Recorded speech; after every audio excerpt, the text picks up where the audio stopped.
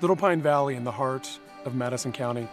I moved here about 18 years ago as a full-fledged hippie. One day, trucks started rolling in and they started climbing the mountain behind me.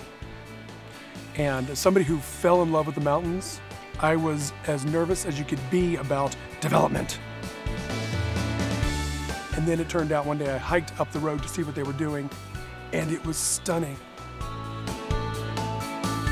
They were able to protect as much of this property here as you could find. It was just beautiful. There is nothing more serene than just taking a moment and listening.